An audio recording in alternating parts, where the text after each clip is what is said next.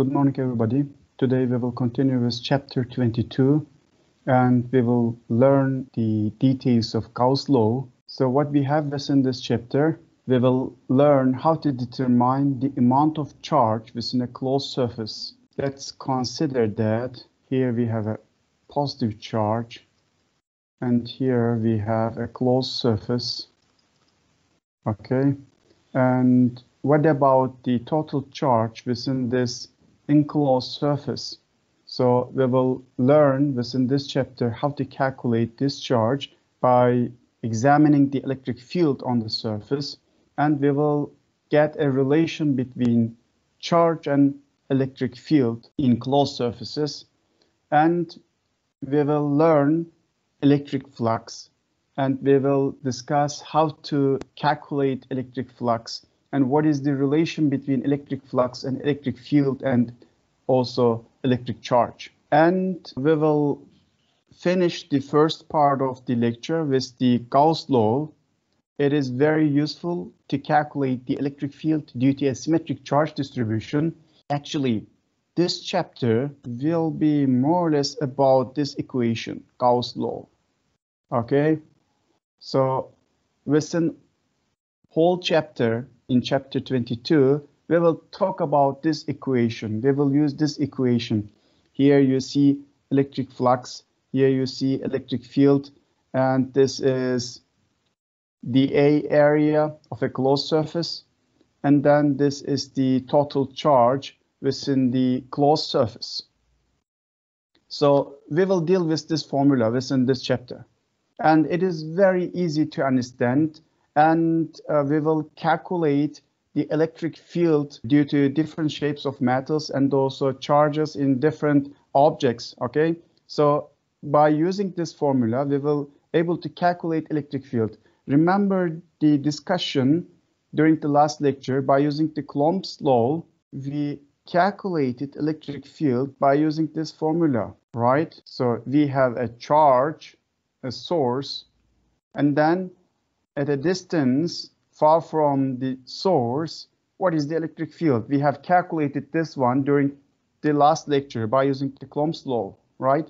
And during this lecture, what you see here we have electric field and here we have charge, okay? So the same relation, but much simpler formulation and generally very useful to calculate the electric fields of different objects with the different charges.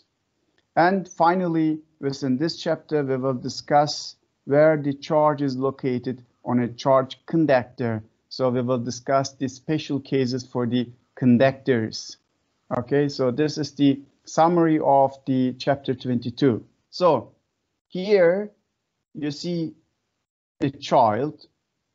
She acquires an electric charge by touching the charged metal shell here on the right side, and her hairs are charged, okay? And the charged hairs repel and stand out because here we have, let's say, positive charge, and then all charges transferred to the hairs of the child. And then, so same charges repel each other, and then you see this kind of picture, okay? But now we have a question. What would happen if the child stood inside a large charged metal shell? Here, this child touches on this metal shell. But what happens if we use a huge metal shell and put this child into this charged metal shell? Okay, so within this lecture, we will answer this question. And we will use the symmetry properties to calculate the electric field. It will help us a lot to calculate the electric field or charge of the different shapes. Okay, so it is very useful phenomena in physics. So we will use symmetry principles. Here you see a box, okay? And just consider that we have a charge here within this box. And then we would like to calculate electric field on this surface, on this surface, on this surface, or electric field here at this point, far from the box, for example. Here I have a charge, positive charge or negative charge, and I would like to calculate electric field here, electric field here, electric field here, or electric field here at this point, or electric field at this point. So how to do that?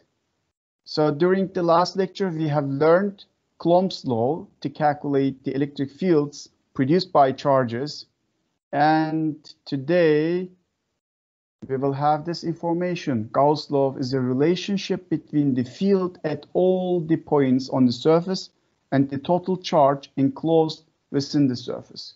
As I have given the general formula here at the beginning, okay, we will deal with this formula. So now let me discuss the different situations to better understand the charge and electric flux. What is the charge? What is the electric flux? Here we have two boxes. One is on the left side, this one. And we have another one here on the right side. We have two boxes. And within both boxes, we have positive charge. Okay, here you see a single positive charge, and here on the right side you see two positive charges. And due to positive charge, we have electric flux through the surface of the box. Okay, and what about the direction of the electric flux? This is the direction of the electric field due to the positive charge. We have discussed this one during the last lecture. Okay, but what about the amount of flux? Here we have one Q, one positive Q, but here on the right side we have two positive Q, two positive charges. So the answer is here. The field patterns on the surfaces of the boxes are different in detail, since the box on the left contains 1 point charge and the box on the right contains two charges. Okay, so then we will have different electric flux, because electric flux is proportional to the charge enclosed within the surface.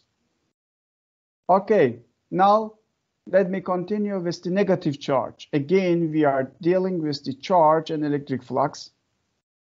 So here we have on the left side a negative charge, and here we have two negative charges in the same box. Okay, and then we have inward pointing electric flux on the surface, since we have negative charge here within the box. Okay, then we have a special condition, zero net charge inside a box. Net charge is zero. So what happens if there is zero charge inside the box? If the box is empty, so here you see a box. Here we have a rectangular shape. It doesn't matter, you can have spherical or cylindrical shape, but we have nothing within the box. Okay, this box is empty. Since this box is empty, the electric field is zero everywhere. And there is no electric flux into or out of the box. So there is no charge within the box. For this reason, there is no electrical field. And then we don't have any electric flux.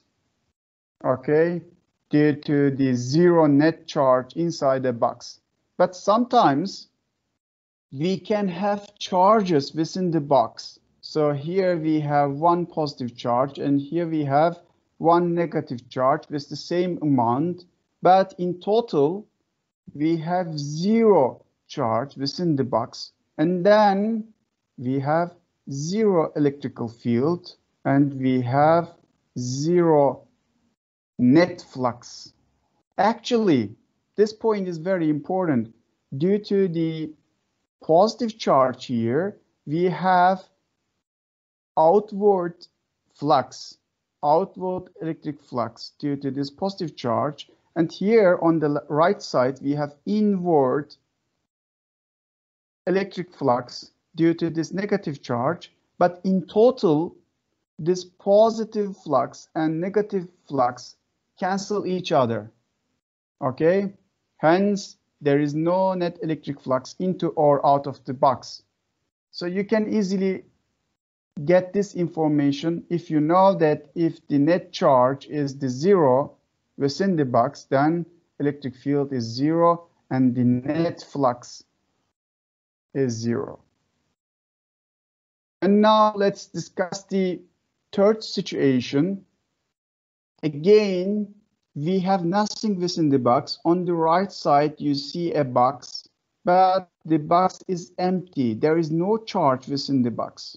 Okay, but here outside of the box, we have a charge sheet. Okay, this is, let's say, two-dimensional uniformly charged sheet. Okay, and we have charge here. So due to this positive charge, we have electric field lines like this. Okay, and then we will have electric flux. But look at carefully. Just choose this surface, for example. Electric flux enters into this surface and then leaves from this surface.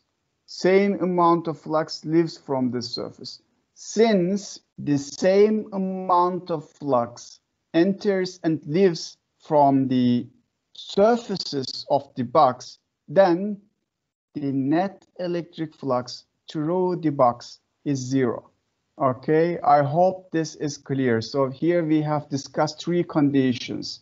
In the first condition, we have nothing within the box.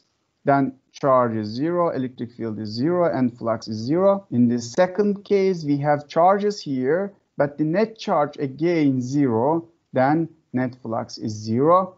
And in the final condition, we have nothing within the box. Box is empty, but here we have a charge sheet. So due to this charge sheet, we have flux, but the total net flux again zero. Because on one end of the box, the flux points into the box. On the opposite end, the flux points out of the box. And on the sides, the field is parallel to the surface, and so the flux is zero. So these are the three conditions for the zero net charge inside a box. Do you have any question here? Now, let's continue with the different conditions for the flux. So what affects the flux through a box? So how to decrease the flux or how to increase the flux? We have again different conditions. On the left side here, we have a box, and within a box we have a positive charge, and we have outward electric flux through the surface. Okay, outward electric flux through the surface. And here on the right side, we have another box, and within this same box, we have two positive Q charges. Okay, and we have electric flux outward. But what about the magnitude of the electric flux? Doubling the enclosed charge also doubles the magnitude of the electric field on the surface. So the electric flux through the surface is twice as great as in this first condition. So if you have here this flux, and here on the right side we have this flux, because we have doubled the charge. So here we have important statement which summarizes these conditions. The net electric flux is directly proportional to the net amount of charge enclosed within the surface. Here on the left side we have positive Q charge, and here on the right side we have positive 2Q charge. Okay. So now let's continue. What about the size of the closed surface? Here on the left side, we have positive Q charge, and on the right side, we have the same positive Q charge. And here we have this on the left side, small box. Here we have certain dA area, but on the right side, we have much bigger surface. And what about the electric flux? Don't forget this one. The net electric flux is independent of the size of the closed surface. It only depends on the amount of charge within the closed surface. Okay? Why? Let me explain in this way. Here we have flux, which is given with E times the A area, and which is given with Q enclosed epsilon 0, right? This is the Gauss law. And here in this condition, so if you write the electric field, it is like this. 4 pi epsilon 0 Q over R square. And if you write the area, for example, if you choose certain area here, then you will have another R square, okay? So this electric flux will be independent of the size of the closed surface. So here on the right side, you can see that the magnitude of the electric field on the surface is 1/4 as great as in A, but the area through which the field flows is 4 times greater. So look at this area on the right side. Area is, let's say, 4A, okay? Here we have area A, and here we have 4A.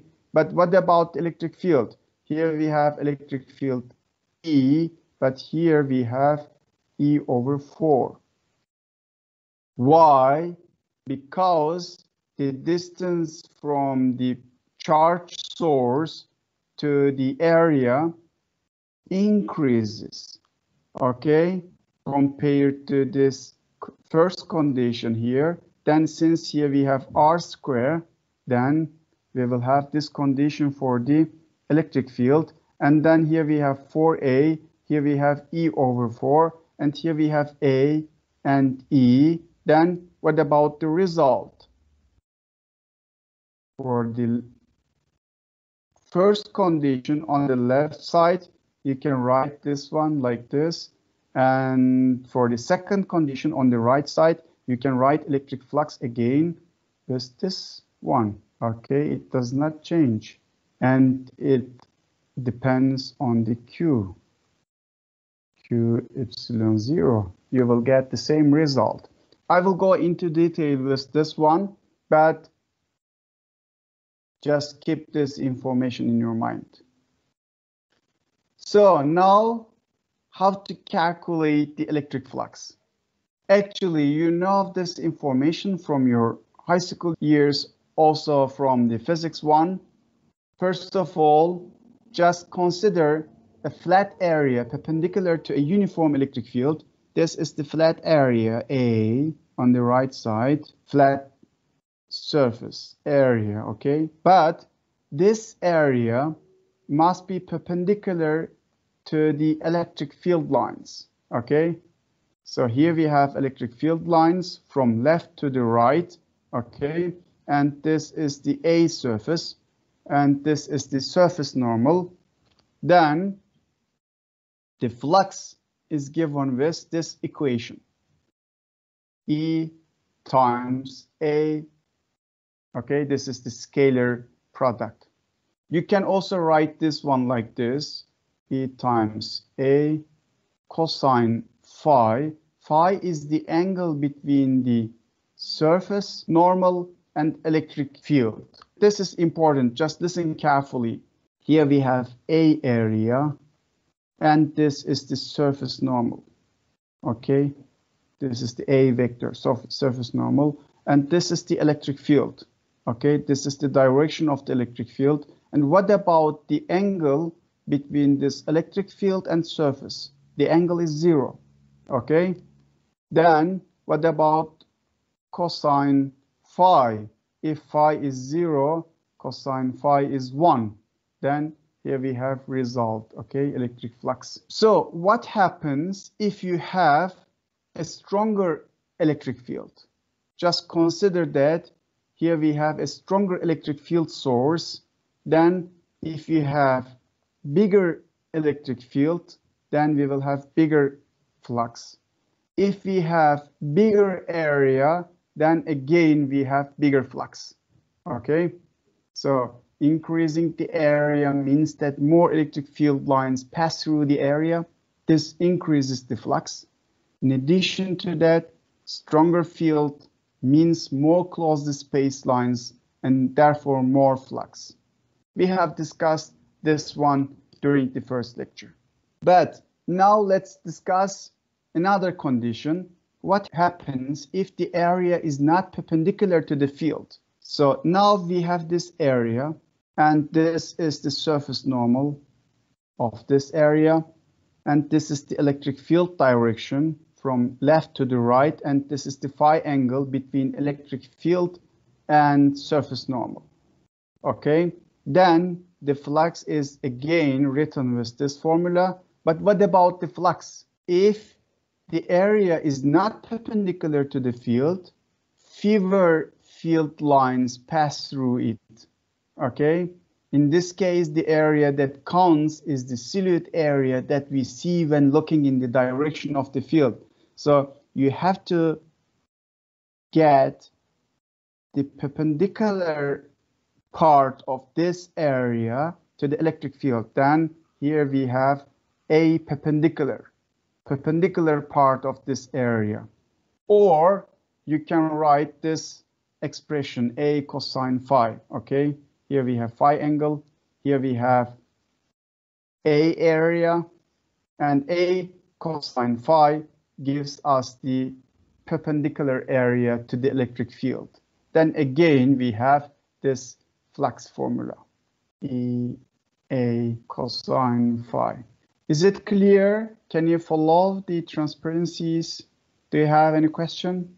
Okay, now let's continue with another condition. What happens if the area is edge onto the field? Here we have A area, okay, and this electric field lines moves from left to the right, okay, and then the area is edge onto the field. In this case, the area is perpendicular to the field and flux is 0. So look at this surface normal, okay. This is the electric field direction, and this is the surface normal direction. The angle in between, phi angle, is 90 degrees. Then if you write 90 degrees within this equation, cosine 90 will be 0, then electric flux will be 0. Okay, so just summarize 3 conditions. In the first case, this is the surface normal. Electric field lines are parallel to the surface normal, and here we have maximum electric flux, which is given with E times A. And if you have this type of condition, this is the surface normal, then this is the direction of the electric field lines. Then the flux is given with E A and cosine phi, the angle between electric field and surface normal. And if you have this last condition, electric field lines are perpendicular to the surface normal, then the electric flux is 0 because cosine 90 is 0. So we have discussed 3 conditions. Then, in general, we can get this formula. The flux through a surface must be computed using a surface integral over the area. This equation here. This is the electric flux. This is the surface integral. This is the magnitude of electric field. This is the angle between electric field and normal to the surface. And this is the element of surface area. Or you can write this one, E perpendicular, or component of electric field perpendicular to the surface. Or you can write this one, area perpendicular, like this. Here we have discussed. You see, here we have area perpendicular, or you can get electric field perpendicular. Then we have electric flux. This is very useful formula for non-uniform electric field. And what about the SI unit for electric flux? During the last lecture, we have discussed that the unit of electric field is Newton per Coulomb, okay? And the unit of area is meter square. Then the unit of electric flux is given with Newton meter square per Coulomb. Okay. Do you have a question until this point? Then let me continue with the example 22.3, electric flux through a sphere. Here we have a point charge on the center of the sphere. This charge is given with positive 3 microcoulomb, is surrounded by an imaginary sphere of radius 0.2 meter. This is the radius of the sphere. Just consider here we have an imaginary sphere, okay? And find the resulting electric flux through the sphere. So how to calculate the electric flux? In order to calculate the electric flux, we need this formula here on the right side. This one, okay? This is the formula. If you know the electric field, and if you know the area, then you can calculate the electric flux. So just put the electric field, just put the area of this spherical shape, which is given with 4 pi r square. And then finally, the electric flux is given with Q over epsilon 0. So Q is given in the question, R is given in the question, and epsilon 0 is a constant. If you put all numbers here, then you can calculate this electric flux. Actually, you don't need this radius, okay? Be careful. Here we have r square, and here we have another r square, so they cancel each other. You don't need the information about the radius. So it is stated here in the evaluate part, we would have obtained the same flux with a sphere of radius 2 meter or 200 meter with the same charge. Okay, here let me introduce a bio application, flux through a basking shark's mouth. This is the basking shark. It is different from other sharks. Unlike aggressive carnivorous sharks, such as great whites, a basking shark feeds passively on plankton in the water that passes through the shark's gills as it swims.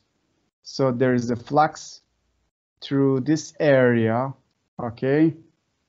This is the area of the mouth of the shark, and there is a flux. Of course, this is not electric flux. This is just analogy to the electric flux, okay? And water enters into the mouth of the shark with some certain velocity, and this water contains many planktons, okay? to survive on these tiny organisms requires a huge flux of water through a basking shark's immense mouth, which can be up to a meter across. Okay, so this is the around 1 meter.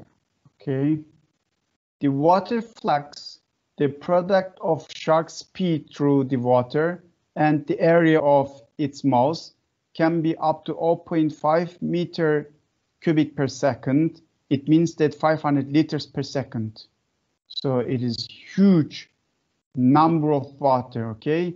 In 1 second, 500 liters enters into the mouth of the shark, and then this water contains planktons, very tiny organisms, okay?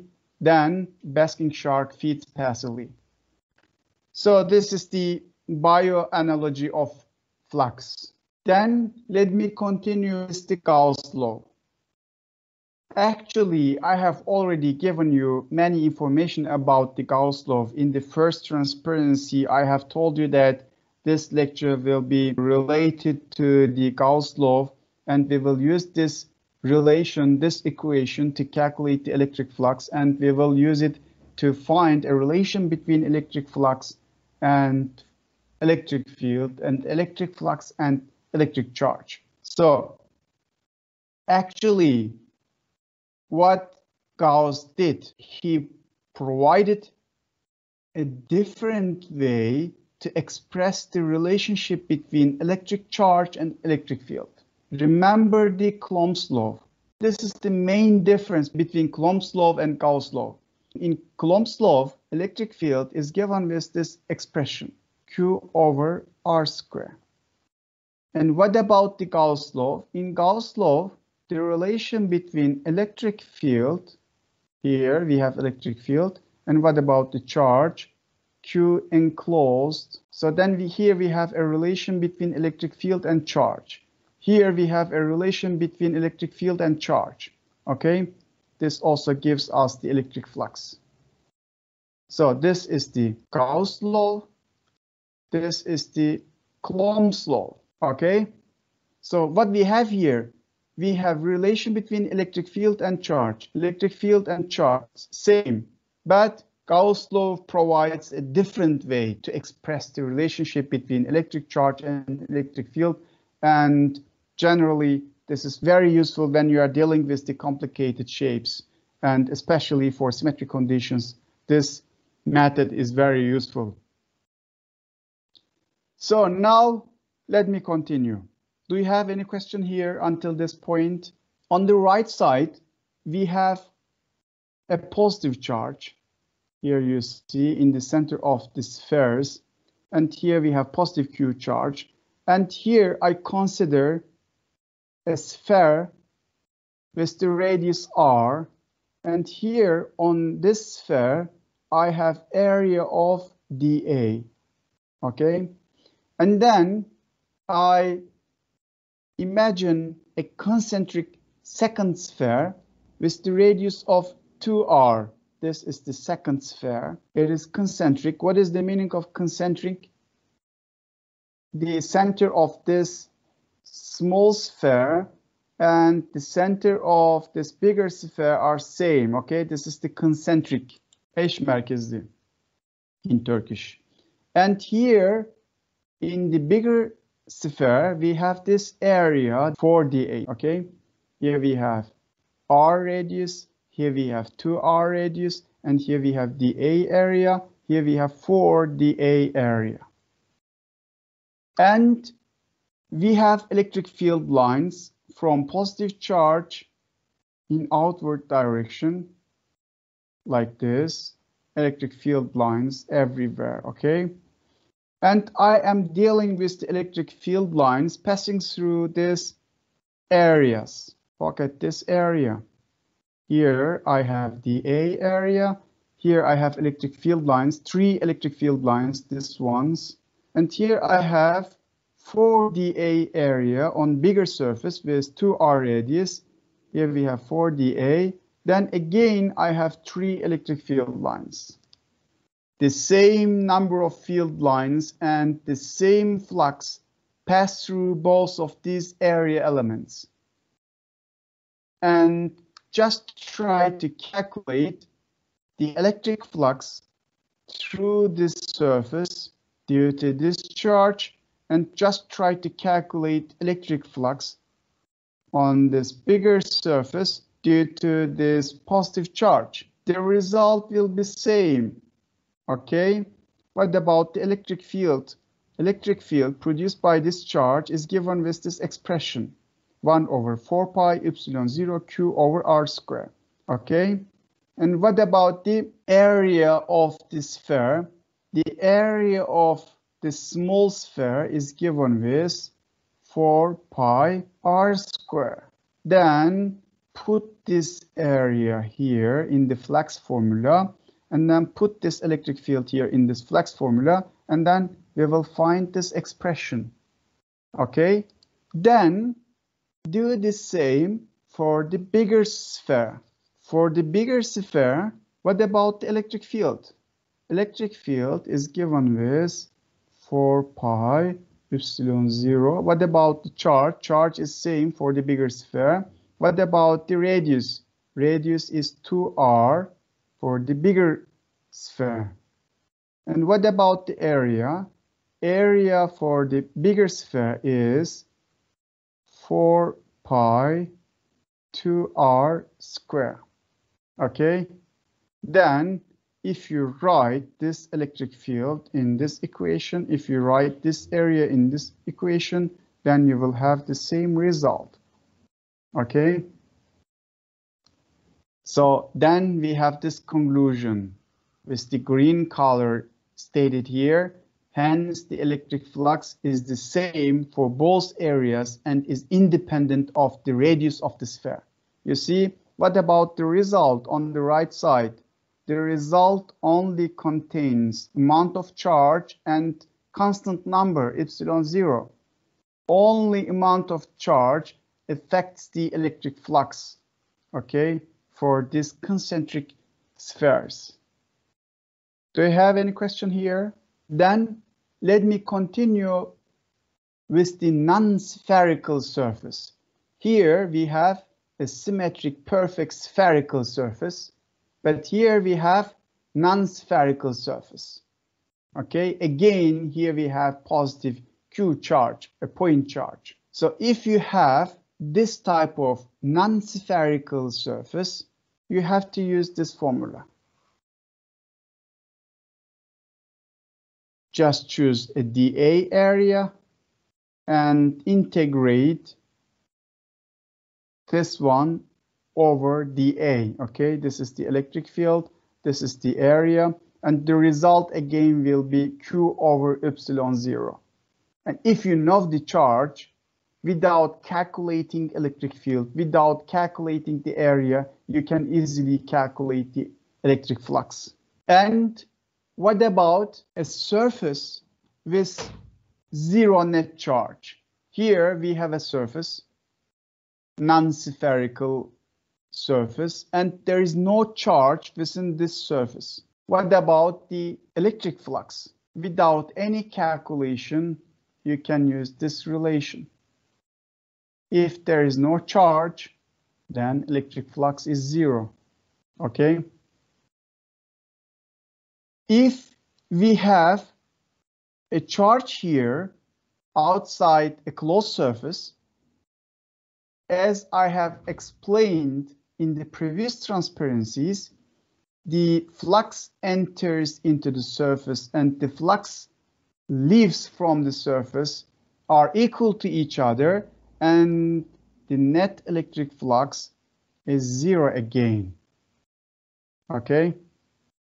So if you have a closed surface with 0 net charge, then we have 0 net flux. So for this reason, here we have this title, Gauss law in a vacuum. What is the meaning of vacuum?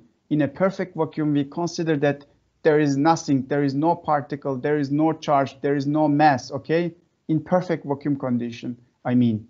So if you don't have any particle within this surface, If you don't have something, if you have a vacuum within this surface, then it means that there is no charge. Then if there is no charge, the electric flux is 0.